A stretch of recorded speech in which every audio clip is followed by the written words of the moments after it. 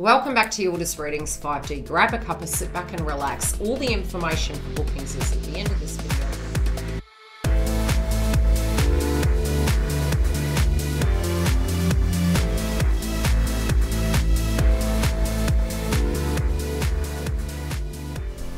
Hi, my beautiful Sagittarius. We are here to do your monthly update for your zodiac sign, and we do join you throughout the month to cover the twin flame path if you wish to join us. Now, we are going to go into both singles, couples, and those of you on the fence, and then into the other areas of your life to help you navigate February 2022. Now, yes, pretty much from last year to now, we have had quite a hectic transit, and especially for your zodiac sign. And some of you are probably thinking, hey, you know, when is this ever going to get better? And I would say in the month of February, you can feel more energized. You can start coming back to some equilibrium of the sense of self. And your cards are really showing at the moment. And especially psychically, what I'm seeing, it's this frustrating point. I do feel what you're walking away from at the moment is, you know, trying to get your stress levels down, trying to get to this space that you can learn something from the past, but also directly apply it in a new fashion. Now, I do feel moving into the beginning of the month with the new moon in Aquarius, it's going to be quite positive, and some of you could be getting some good news. Others of you, it could be relating to transport, information, really having those deep and meaningful conversations with your nearest and dearest, and making some major decisions. Now, always with the new moon, you know, we tend to think, wow, you know, this is going to be lovely, but it's the intent. We still will be in Mercury retrograde till about the 4th. So, you know, if you do need to make any major decisions, wait for the dust to settle and really know that this can be a very exciting time. You're going to be able to sleep a little bit better. You will be able to have a lot more energy, and you'll get back to that Jupiter notion that is very much your zodiac sign. I do feel at the moment you are being quite strict on yourself, and it can feel as though that inner critique is really coming through in a very I'll say it, obnoxious fashion. It's like, you know, we're being a bit mean to ourselves. Let's put it that way. So if you are feeling at the moment, you know, that you've got to level up, you've got to do X, Y, and Z, try and take a breather and just take a moment. It may not initially feel natural, some of the things that you're having to deal with, and some of you, it could be home-related dynamics that are coming up, but also other things on the external. Now, we're going to get into singles first, and we'll backtrack into the crowding energies of what is coming through, and we'll interpret it for singles, couples, and those of you on the fence. Now, I do feel for some of you that are single, you know, some of you have been thinking about people of the past, and some of you are really thinking about, you know, what that's going to look like moving forward. We did have Venus retrograde from 2021 all the way into 2022, and most of us are still recovering from that. So if you were doing a little bit of what we call in the spiritual community shadow work, it is pretty normal, okay? So you're thinking about it. Some of you could be nostalgic of the past. That can be, you know, how things were going, and if you were directly betrayed or felt that you were really let down, these things can be coming up for you to reflect on. But I do feel if you had a choice between a left or a right, it could be nagging at you. And again, you could be looking at that situation and saying, hey, there is almost like, do I, don't I commit? And I do feel your zodiac does have great commitment energies this year, and definitely better luck than it has had to late. But from a standpoint, some of you may feel that there's a lot going on, and, you know, is there going to be room for that? And if you are ushering that into your life, what will that look like? I do feel sometimes we can tend to put a lot of pressure on ourselves, especially because we're moving into, you know, Valentine's Day. But some of you can be missing a person of the past, and there can be that thought process of it. Some of you also are feeling a little bit guarded at the moment. I do feel a little dissipate as we move into the month, but initially I do see you to be a little bit standoffish and really casting a critical eye on it. I do feel as we reach the full moon in Leo towards mid-month, I am seeing that there could be a turning point, but you could really be casting a critical eye on it, and any emotional blockages that have been holding you back from a value system, I see you actually directly dealing with them and starting to go back to that old version of self, really shining bright like a diamond. I do feel at a foundation there are a lot of things that are changing, but I feel ultimately with your movement forward, you want to know that A, you're prepared, and B, that person's willing to work with you. I do feel overall for a lot of you that there is this feeling almost like yesteryears was all the beautiful times, and I'm really seeing for some of you, you could directly have communication with the blast from the past, or really be having this feeling that the person that really has your heart is somebody of the past. So at the moment, I feel it is a psychological energy that you're going through, but as soon as you do move through that, I do feel like the laws of attraction, you are attracting people in. But again, the clarifiers are saying the same. Psychologically, yes, from a manifestation point, we do need to go into that Pluto energy. We had Venus retrograde there. And it's about looking at it, understanding it, but emotionally coming to terms with it. And then as soon as you do, that's when the movement comes. But I do feel this blast from the past is directly coming back for many of you. We're going to have a look at couples. Okay, couples, both of you may have been extremely busy, and I do see that this could either be your schedule, it may be the dynamic of what's going on, or even really creating some sense of space. I do feel this notion that you're returning to that of who you were prior to connecting, and that can be, again, finding a sense of self. I do feel some of you are very much missing each other, but you are requiring a little bit of space at the moment. Some of you do have some other personal things going on that you're directly meditating upon at this point, and it can be relating to a person potentially that have passed over. It's something quite large. The way it's shown in my mind is that whatever this is, it's very personal to you. And it's not personal in a sense that you're not happy with this person. It feels more, it's an internalization of needing some direct peace, maybe having to get into a new routine, you know, and really readjusting to this new way of living. I do feel you have really been having a lot on your plate at the moment, and especially at home, you know, if there has been conflict, it has been causing you to feel quite fatigued and foggy. I do feel as we move forward, there can be a brand new beginning, but whatever you're trying to achieve at this point, especially inside this connection, it's actually taking a lot of your energy. So it's really important to keep that communication open. Within the first week, you still can find that the communication factor can be a bit iffy. But by the time we move into the second and the third week, it can even out. But we just need to be quite fluid with our commitments this month, because what we can find is things can come at left field, and to add the spontaneity back into the connection, it's better to directly keep quite fluid. I do feel some of you may actually be looking at, you know, not wanting to move, not wanting to change things, wanting to keep things the way they are.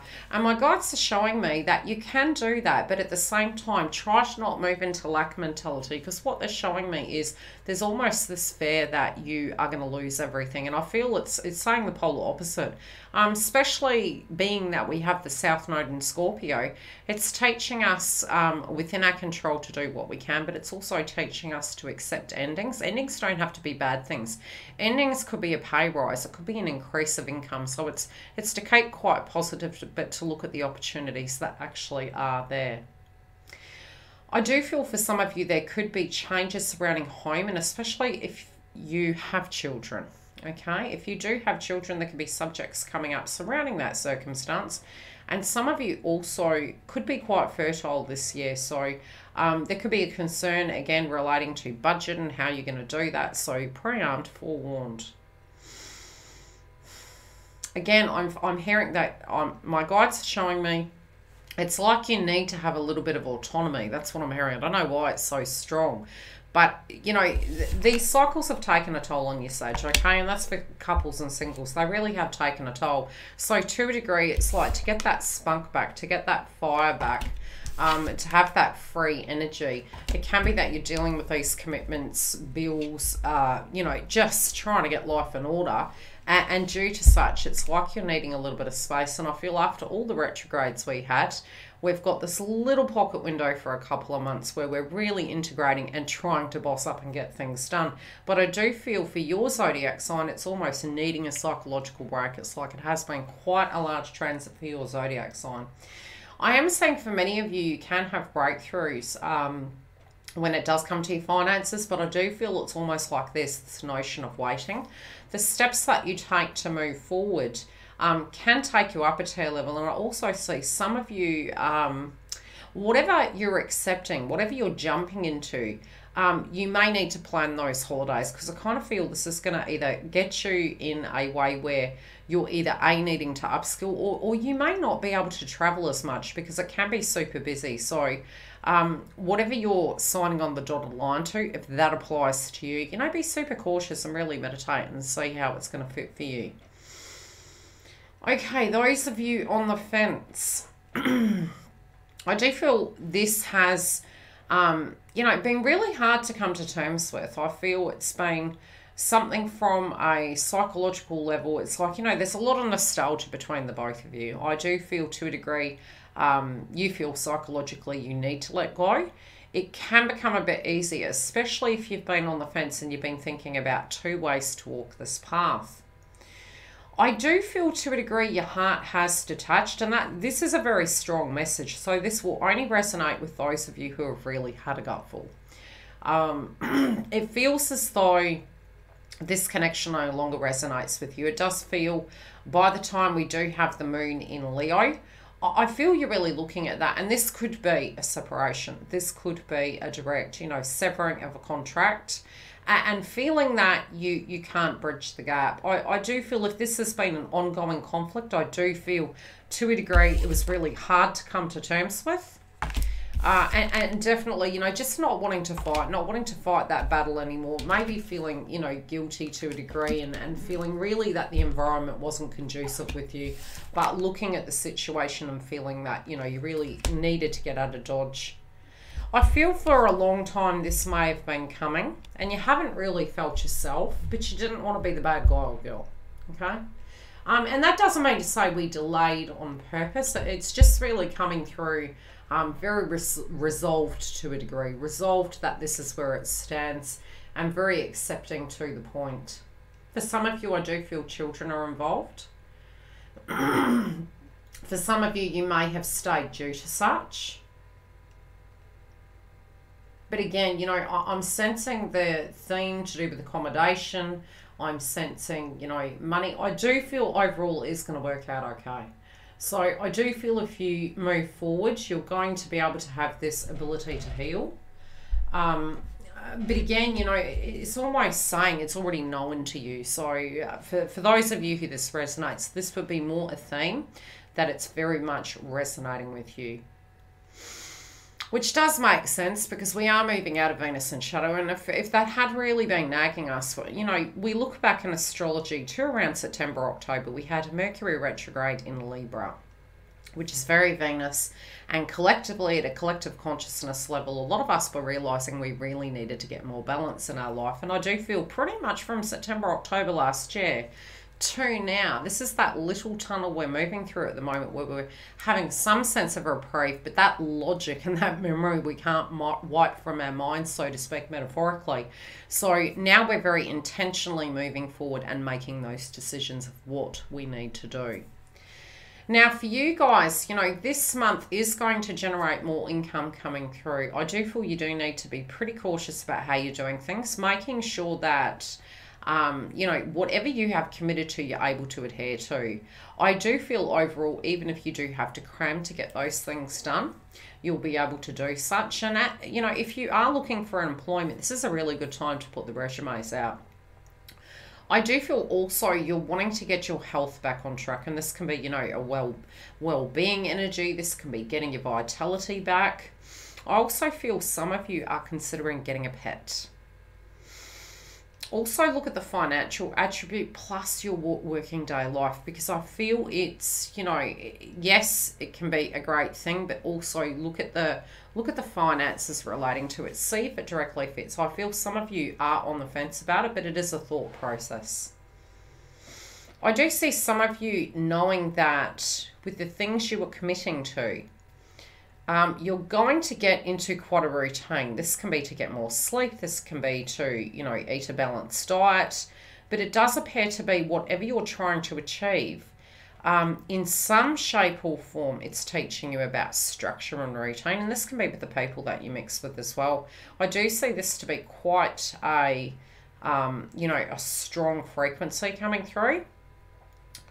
And I feel it's required with what you're doing right now. So for some of you, it can relate to a job. It may be the details that you're needing to look at. And by having a routine and structure, I feel you'll be able to address it. Many of you, you know, if there has been conflict, this can be with loved ones. This can be, again, with your partnerships. You can find within the first 2 weeks it can ease up.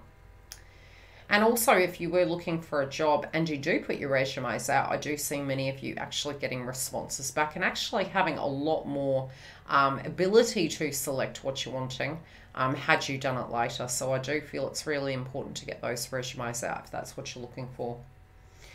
For some of you, you can find the money is going to start flowing better than it has. I do feel for many of you, there might have been a lot of expenses.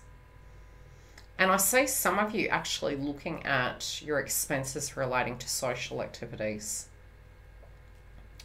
I do feel overall, you know, if you're being quite strict on yourself at work and you're wanting things to flow, over the last few weeks, it probably didn't flow so well. So if you were frustrated or things went pear-shaped, try and be flexible with it until about the second week. And I feel as we move into that week, it can ease up.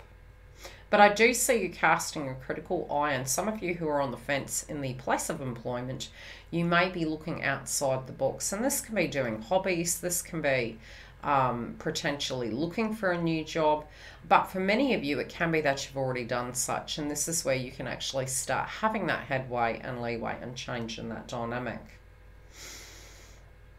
I do feel overall the cards are really showing that you're being really critical on yourself. And I think, you know, the grand thing is, and I said this to a client the other day, sometimes when we need to see that it's not just happening to us, it's always interesting to read the comments. And I feel by sharing, we can actually get some sort of insight into a comment on a video and see what that person directly is doing. It doesn't have to be exactly the same, but then we can feel less alone. Nevertheless, I do feel overall, Sagittarius, you are going to have a lot of growth and movement. I do feel a lot of the plans that you had last year, it's this year you're going to get the success with. So this time we had to really, you know, look at our emotional connections to the things that we wanted. I feel now that you're getting into it, casting that critical eye, Rome wasn't built in a day, but I do see you moving towards more spiritual freedom and passion in your everyday life. Love and light. I will see you during the month. If you haven't clicked the bell and subscribed, I'd love to see you. Come date me, as I say, on YouTube. And for 2022, we have a lot more new content. Romance reads, twin flame updates. Yes, we have the Members Hub online, so come through and join us. And giveaways. Very separately, 2 channels being launched, as well as the Membership Hub on my website. So please click the bell. I'll see you soon, and come and join us for the lives and the super chats. Any questions, DM me.